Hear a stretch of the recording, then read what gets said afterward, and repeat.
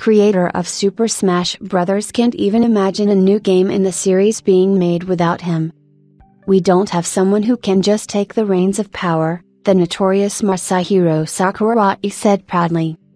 Japanese game designer, programmer, and creator of the Super Smash Bros. series, Masahiro Sakurai said that he does not represent the development of a new part of the fighting game without his direct participation.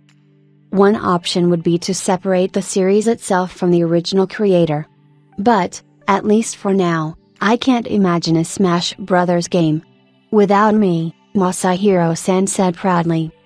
Masahiro-san is thinking of retiring in 2021.